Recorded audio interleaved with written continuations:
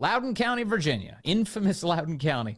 The school board yesterday met to discuss a policy designed to stop what WJLA, Nick Minnock over there, refers to as, they want to stop public and private criticism of the school board. I just want to reiterate the two words I used, public and private criticism. Don't you dare in your living room say something negative about the Loudoun County School Board. They're specifically trying to stop this criticism from school board members, staff aides, that is, the people who work for the school board members.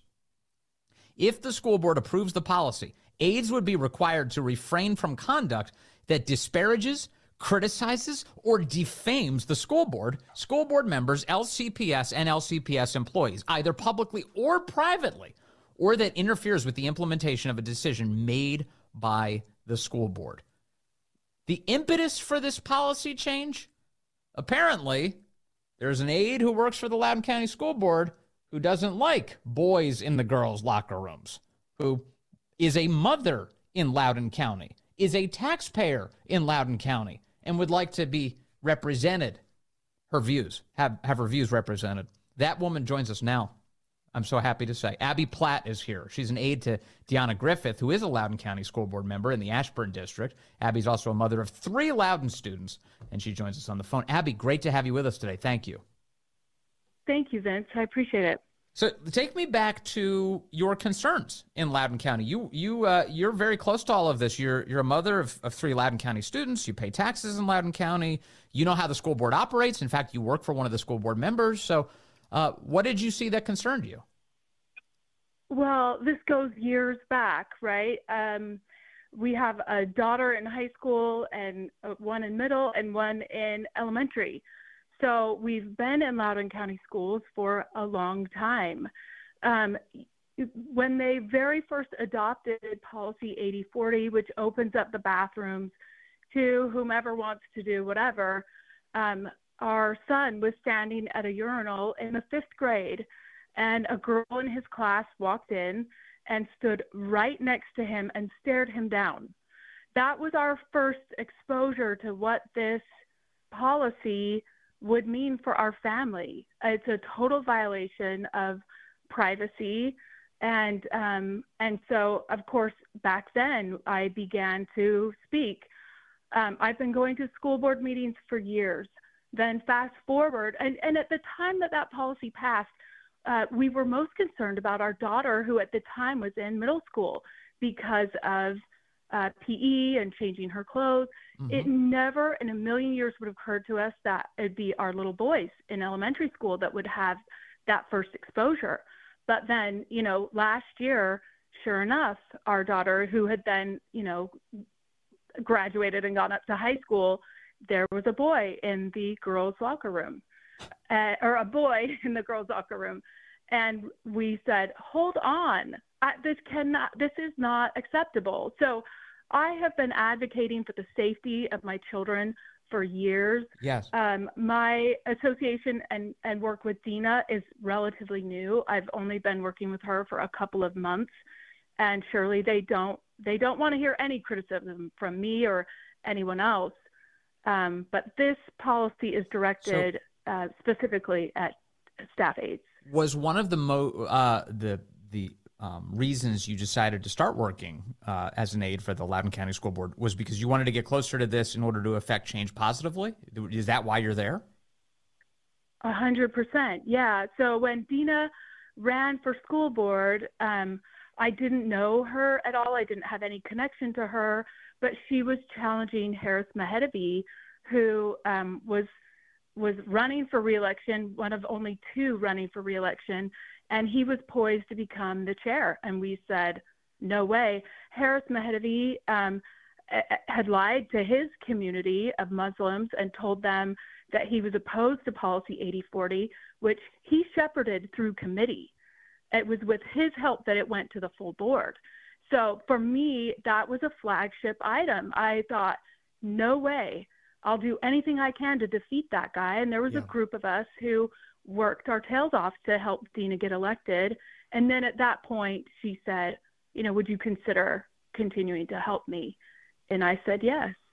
So now you're an aide for her, and again, Loudoun County taxpayer. You've been voicing your concerns about all of this, and all of a sudden, the Loudoun County School Board is looking for a way, it looks like, to silence you in particular. Is that how you read it? It feels they're pointed at the committee meeting that they held yesterday. They typically, what happens, you come in and there's a piece of paper there's a desk where speakers, can make public comment. You walk in, you sign your name on the paper. There was no paper. And we learned that, no, it's now online. You have to sign up in advance online. This has never been the practice. There were 2 other committee meetings that happened yesterday. Both had the same disclosure on the agenda. In retrospect, when I went back to the agenda, sure enough, it said it didn't have public participation on there. So if I had keyed into that, I would have seen it. But regardless, it seems pretty intentional that would be removed from an agenda, and remarkably, there were 3 people. Somehow they knew. I still cannot find anything online. And if anyone should know the process, it's me, for crying out loud. Yeah. So somehow 3 people were able to be alerted to sign up in advance online, which again has never been the practice, not for committees. No, so it does feel pretty personal. And there's also the history this year. The Loudoun County School Board has been moving to clamp down more and more on kind of these embarrassing episodes where people rightfully point to their sins and shortcomings, and they don't want this publicized. In fact, they have moved to turn off the cameras during public comment. They do not want citizens and their concerns and complaints being publicized. And in fact, Nick Minnock at WJLA points out that decision came after Muslims, Christians, and Hindus all came to a February 27th meeting this year and spoke out against this policy you're talking about. And in Loudoun County, they've tried to really shut down any ability for the public to see this. That is exactly right. Yeah, that's exactly right. They don't want to hear from the public. They don't want to see them. They will go to any length to squelch First Amendment rights.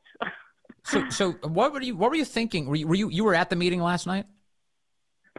I was there, and I'll confess, I was mad. I was livid. I walked out of there livid.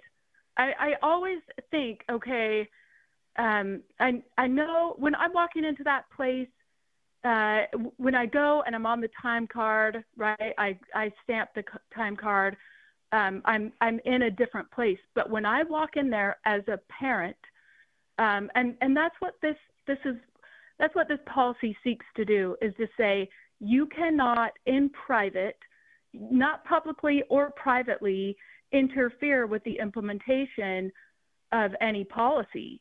So they're trying to say to me, sorry, you check your parent card at the door, and not just at the admin door, at my own home. And I'm sorry, that's unacceptable. It's unconstitutional, and there's absolutely no way that I will stop advocating for the safety and the education of my children. There's no way. It's one of the craziest things I've ever heard of.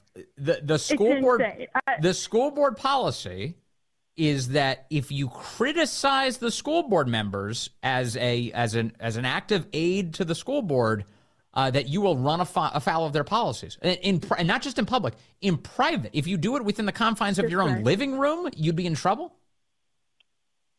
That's the way the policy reads. If it's adopted in its current suggested form, yes, that would be true. So what's going to happen now? I mean, they're considering this. Does that mean it's actually going to come to pass?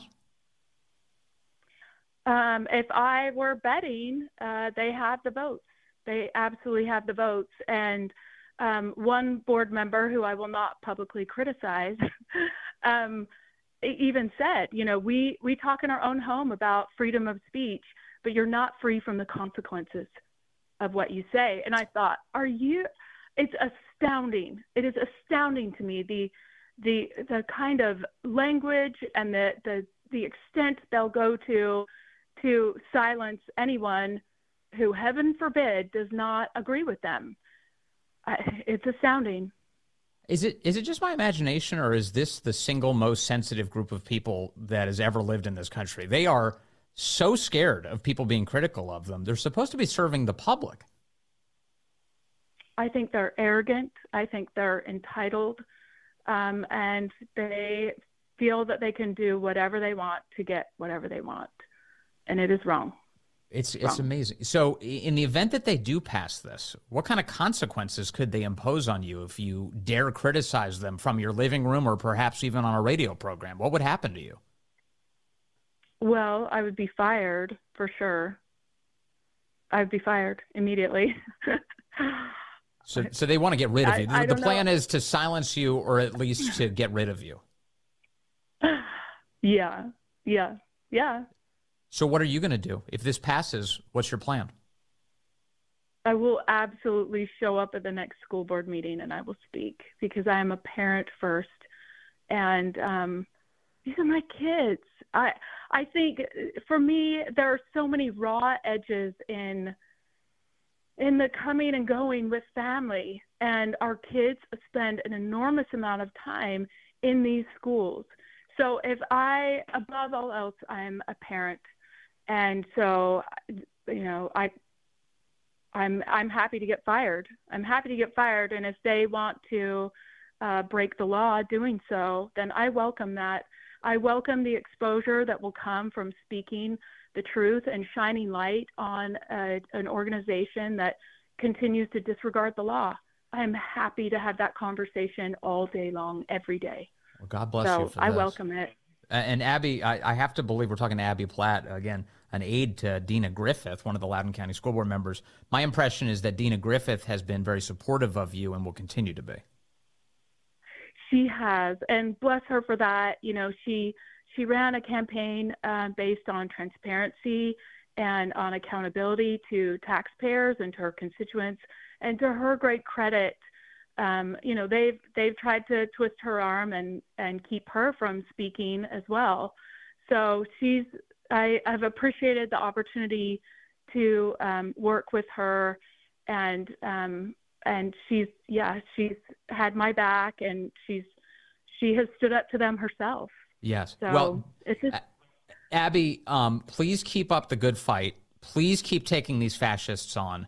You have a welcome place on this radio program and inside of all of the homes of everyone in Loudoun County who listens to WMAL anytime you want. We'd be so grateful to have you on. If they want to give you and the parents of Loudoun County hell, then we will return it to them. So thank you very much for coming on, and I look forward to speaking with you again soon.